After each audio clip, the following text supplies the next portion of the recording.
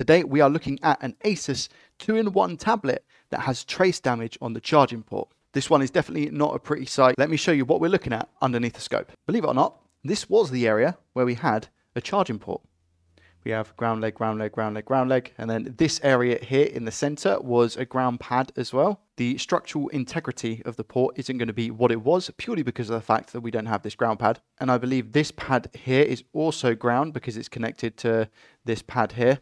Let's zoom in a bit, shall we? There we go, that's better. And I believe this pad here is also ground, and we just have the 3 in the center. I could be wrong. Maybe this one isn't ground. Maybe it links to this pad here. And again, I don't know if this is ground or not. I'll check in a second. You could say that the ground leg is here. That's why this could be ground. But for some reason, this pad doesn't look like it's attached to this big trace here. So it should be a, I don't want to use the word pretty straightforward trace repair because it, you know, it's rarely a straightforward trace repair. But it looks like all we need to do is take a wire and put it from here to here for that trace. We take another wire and go from here to here for this one. And then finally, one from here to here.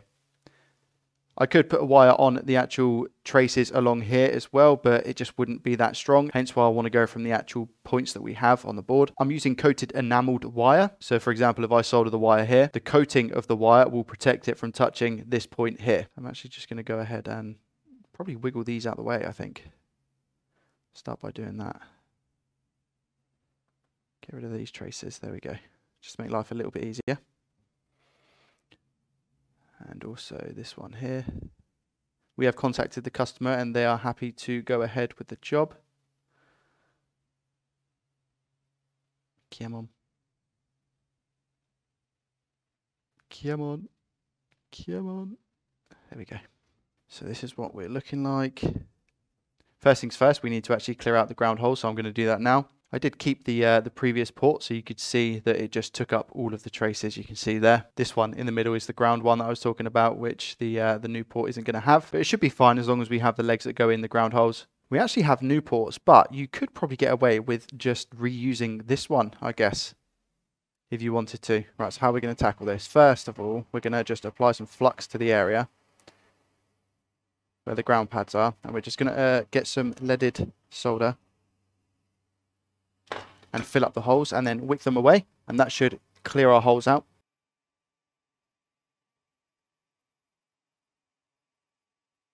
It's actually a very, very thin PCB, so as you can see, it's melting everywhere else. I probably don't need to apply leaded solder here and could have got away without doing it, but better be safe than sorry, I guess. That should clear out the holes fairly easily with our solder wick.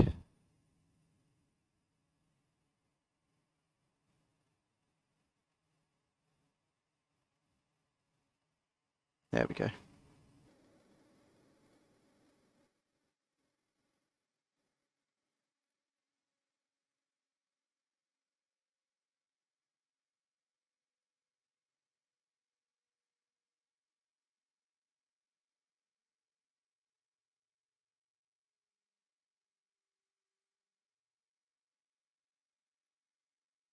Quick clean with some IPA. There we go. Now we have a clean base to work with. Now what we're going to do is just take our port that we bought and just make sure that it fits. If we can grab it, that is. Come on. I think it's fine. Yeah, no, it is. It's okay. Perfect. All right, so you can probably see from this angle that the port fits absolutely fine. Now, usually what I would do, and the method that I would use to do the trace repair, is I would add solder into the places I need to add the solder, also sort the traces out, and then drop the port into place. But what I'm going to do today, just to mix it up a little bit, is solder the port in as it is, and then solder the jumper wires to those pins because the pins are exposed. If I was, for example, working on a Nintendo Switch and a USB-C port where the row of pins were hidden underneath, I wouldn't have that option. But because this is micro USB, I have the option to solder the wire to the pins after I've soldered the port. So in saying that, here we have the back of the port, which is going to add a tiny bit of flux to each of the legs. And this will make our port nice and secure. It's already pushed in pretty well, so we just hold the solder here, just like this. Oh, didn't want to take to the pad, that's for sure. Let's try that again, shall we? Maybe that's a bit better. And this one, perfect. Something very satisfying about this. And finally this one. There we go. Just a quick clean on the back. Just to make sure all good. Alright, that's fine. If we turn it over, has the solder flowed through? Yes, it has. It's gone through nicely. Maybe needs a little bit of a touch up on those on the right back leg there, and maybe even just on this side to make it that little bit more secure. So again, I'll just do that now quickly. Looks like we've got a little bit of flux on the port. We'll just clean that off. Nice. And now just take a little bit of flux, dab it here, and just put a smidge there. Might as well do that back bit there as well. Put a bit of solder on our iron. We're just going to come in here. Again, just to make it very secure. There we go. And just there. And just there. And again, bit of isopropyl alcohol, tidy as we go. Just makes it easier. So this port isn't going anywhere, which is really, really good news. And now we just need to sort out the trace repair. In which case, I know it sounds silly, but because we're going from these little test points here, let's just go ahead and add some leaded solder to these little pads. I know this one doesn't actually need the leaded, but it felt left out. Let's actually tin this bit up here. Might be able to just even touch that to the pin. Yeah, which we can. Just needs a bit of flux.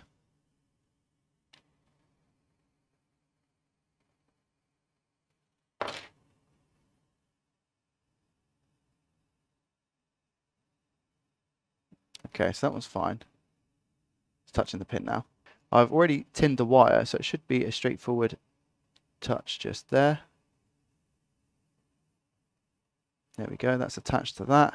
And then what we want to do is attach it to this pad right here. And because it's enameled, it's not going to interfere with the one next to it, as you can see. So if I just go ahead and hold this down here, you'll see in a second.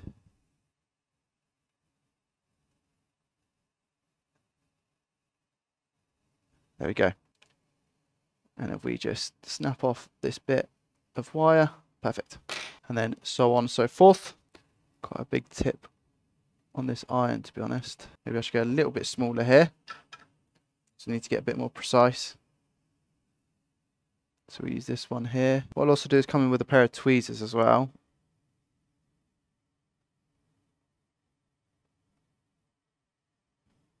There we go, so that's now attached. And we want to put it to this pad here.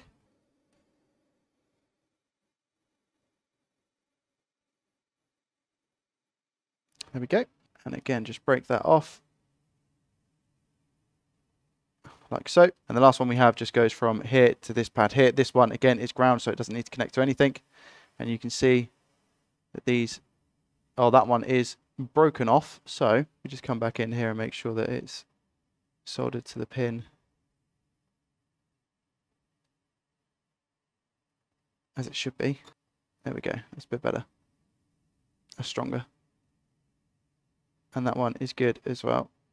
So far so good. And then we're just going to simply pop this one on this pin. Just like that. Is that good? Yep. That seems to be secure. Oh no, it's not. Okay. My conclusion for this so far is that it's definitely easier to sort the trace wires out first and then solder the port on, just dropping it. There we go. That's better. That's a lot better. And then just take this one and drop it here.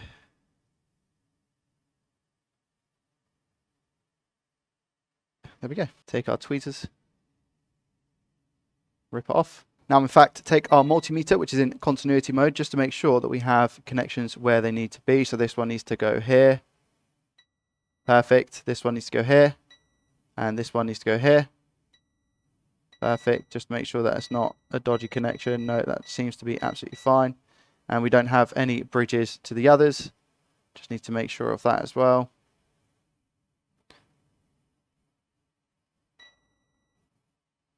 All good. Okay. And this one should be... So this pin here is actually touching ground already, which is good. And we have this one here, which is soldered. Just want to make sure it's on that path. Yep, That's fine. Okay, good. Just taking a look a little bit closer to ensure that they're all connected. They all look fine. Maybe that first one on the right could do with a little bit more solder, just to make it that little bit more secure. Because what we want to ensure is that this repair lasts the customer for a while and not just 5 minutes. If we come in with a little bit of solder on the end of our iron, let's be careful here not to knock anything else. Just want to get rid of the flux so I can see what I'm doing. There we go.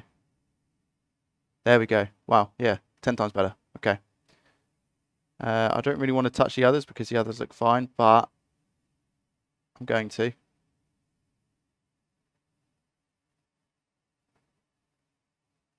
And now if I go ahead and move that, yes, that's a lot better. Okay.